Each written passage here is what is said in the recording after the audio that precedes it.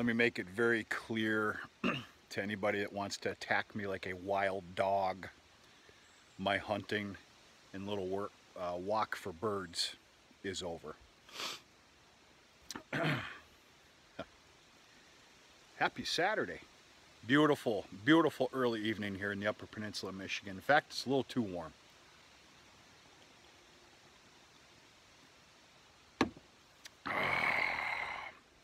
Oh, Nelly.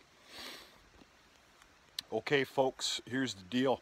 This is going to be one of those little videos. I got about 20 minutes. It's going to be one of those videos where I'm just quite simply going to give you a small page out of my book, especially for some of you longtime followers that are into the channel, enjoy it and all that other stuff. You're not going to get too much action here at all. So if that's not up your alley, I will respect you logging off right now. Okay, it's an early Saturday evening. It's just shy of 6 p.m. I decided to stop and smell the roses just a little bit here after evening chores. Jumped on the Ranger, grabbed the orange vest and shotgun, which I'm going to show you in just a little bit, and hit a couple of my little go-to spots, and then I hit this spot. So a couple videos ago or so, I told you that I was going to go somewhere that's fit for a calendar. To me it is. This place also means a lot to me within my earlier years, and I'll explain that. That's what this video is about. A small page out of my book. I think this is just absolutely beautiful. You ought to see this little roadway here in the early winter. Unbelievable. Just real nice, and we're gonna head down there too. I'm gonna show you what it's all about down there. We're in an undisclosed area. This is a 40 that does belong to a family member. It used to belong to my grandfather, who is no longer with us and hasn't been for quite some time. And of course, naturally, one of his sons, my uncle, acquired it respectfully.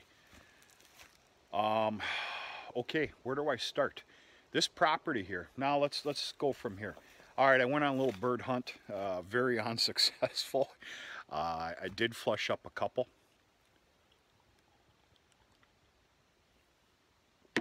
I was dehydrated. Flushed up a couple. Got some drum beats. Of course, right now I'm after partridge, ruffed grouse, and this is a nice little haven for them right here on this road and everything in between. Okay, ammunition. Of course, I'm using a 20 gauge over-under shotgun. I'm going to show it to you in a little bit. Very quite simply, I don't know if I'm the only one, but many moons ago, if you can recall, that ammo shortage, let's forget about now. Well, I was one of those crazy psychos that collected every bit of ammo that I could. Anyway, I got my hands on a whole bunch of, now of course we're talking shotgun shells, that's a little different. This is quite simply just your 2 3/4. This is 6-shot. That's what I use for birds. In this nature anyway. And then you're gonna have to pardon the back of the Ranger. Okay, remember, this is a video to give you a page out of my book. This is a 20 gauge over under, and this is by Mossberg. My checkbook does not say Benelli or Winchester, I'm sorry. Beautiful gun, fantastic shooting gun. So I picked this up probably 6 or 7 years ago. This was a treat to myself. After every big project or a lengthy stay at a project, even if it wasn't completed, you know, before going on to another one, if I seen fit, I'd always kind of treat myself to something. You know, because I'm talking about I was away from home, sometimes a couple months at a crack. There was a period in my life where that was true. I wouldn't see home for 2.5 months. I don't think I ever did any 3-month ventures. Well, when I was overseas I did, but we're not going down that road. So anyway, yeah, this is the Mossberg. Couldn't even tell you the model number, if there even is one. Over under, beautiful gun. I'm a little ashamed of myself. The stock got some nicks in it. That just happens. Okay, so remember, I'm giving you a page out of my book. This is not going to be a very interesting video. To some years, I hope it is.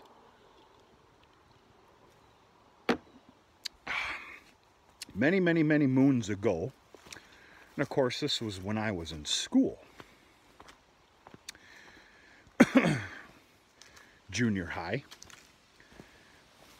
even like 6th grade. And of course my earlier years of high school, as you can see, there's a road in here. We did a lot of cutting in here. Lots of cutting. In fact, the Vieser farm, the Vieser family, that's we've done a lot of that. Yes, folks, to some of you young'uns watching, to get ahead, keep up, or to make ends meet, you also had to work on Saturdays and Sundays. And for us, it was cutting in the woods in one form or another, whether it was firewood, in this case, cedar bolts and posts. And we've even taken on some veneer grade hard maple. Yeah. So anyway, in my earlier years, a lot of my Saturdays were out here. There was a hefty pocket of beautiful cedars back there and all around there. And then there was another pocket that we're going to go see. So basically on Saturdays, you know, Saturdays was a holy grail deep cleaning of the barn day. I dare say from 8 a.m. to 11:30 a.m. It was all about a deep cleansing, cleaning of the barn. And we're even talking about brooming down walls and ceilings every Saturday. After that, it was free reins. Not free reins, but work on something else. Most of my Saturdays in the fall, late fall, and winter, as long as the snow wasn't too damn bad, you know, to get a tractor and a dray back here, I'd come out here and help all afternoon long, you know, until evening chore time, helping move brush, collecting posts, loading up the dray, and of course we did all that by hand. Well, so here's the deal. That's where I used to make my spending money. As a younger little idiot. There's no other way to put it. I can't call myself a young man. No, I didn't get paid for those big long Saturdays. It was work. My payment came where I had full reins towards the cedar brush, which is a big ordeal up here. I can only assume it is somewhere other places. After the day was done of dedicated logs and logging, I had free reins after the brush, especially in the later fall, because if you start cutting down these cedars, there's still some beautiful cedar in here, but you can't go cutting everything, for God's sakes. In the winter time, dead of winter or snowfall, you cut a tree down like this, which of course is a cedar, that thing will be bare the next morning. The deer come in and they eat the cedar. It's a form of warmth for them. So yeah, that's where I made some spending money, some gas money, some maybe cans of chew money. Back when I was a little tyke, I'd come back out here and cut the remnants, which of course was the brush, make big bundles, and be quite honest with you, if you spent a dedicated Saturday or a dedicated Sunday or any day of the week, whatever, wherever there was time, and there wasn't a lot of time, if you were dedicated, you know, back then it wasn't worth a whole lot, but if you were dedicated, you could make $100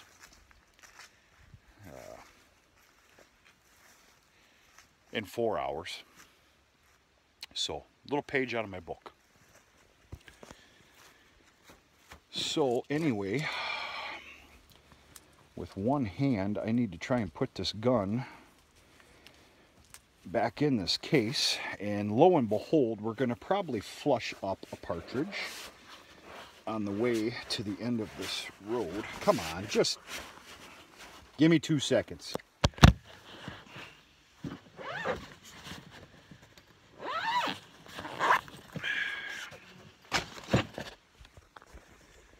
All right, sorry about that. So yeah, that's that on that story. I've spent a lot of time out here. A lot of time.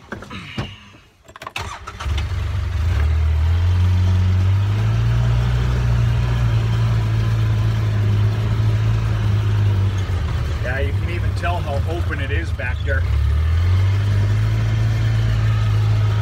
That's of course from those years of cutting.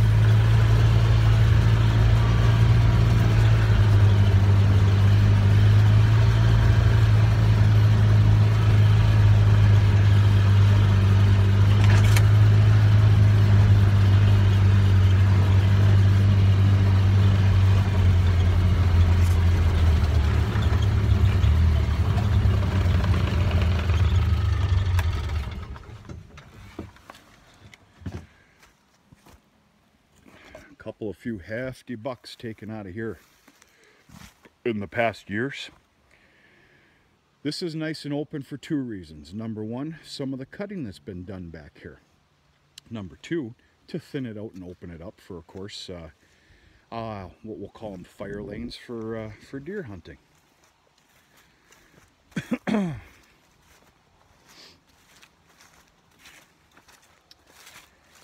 This was another big pocket of cedars, and of course there's still a lot of cedars in here that was for cutting. You can almost maybe make out this makeshift trail that was down here, you know, to get a tractor and dray down there, which we always played hell with, but always managed to get out. There's another makeshift trail that goes down here, and that's about it, folks. About it. Just taking a little stop here to smell the roses.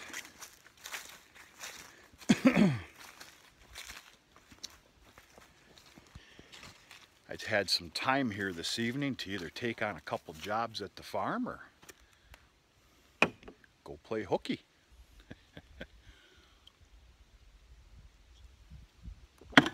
Farm's in good shape along with all the animals. Everything's just fine. I got a little more time here, and I have a, we'll call it an event that I need to respectfully attend here this evening. And yeah, got a good old-fashioned fall little Saturday going on here. It feels pretty nice. Hope everybody's doing okay. Hope you're enjoying your weather pattern as well. I will fully admit to you, as nice as this is, I'm really looking forward to getting the season over here, and I'm talking the farming harvest season. I am 2 blinks of an eye away from chopping corn, getting that in, silos filled, flattened, and then of course we're another couple blinks away from going after the alfalfa and wrapping it to make fermented baleage. That is right around the corner. This weather has been an absolute blessing. We did not get our rain yesterday that we were supposed to. That's gonna hurt a little bit. We're starting to get extremely dry here, but we do have rain scheduled for, I believe, Monday. So let's hope we get it, including this pure sun. A lot of this heat, it's doing nothing but continuing to grow that alfalfa for just a little thicker of a crop. And I guess life is perfect. Why I look at this, and there sure is a lot of downed wood here for. No, that stuff's too punky. You're not gonna cut that up for firewood chunks. But I'm seeing one leaning right there that can be, and then this stuff in here. Maybe a guy needs to take a Saturday afternoon and get in here. That's cedar. That's split. Either it was dead, or from wind or something. That's a hell of a lot of wood right there. And it's cedar. That would go great at camp. In fact, that's right up my alley. Harvest season is done. You're gonna get another video here of cutting some cedar firewood. Fantastic. Living in a perfect world, folks.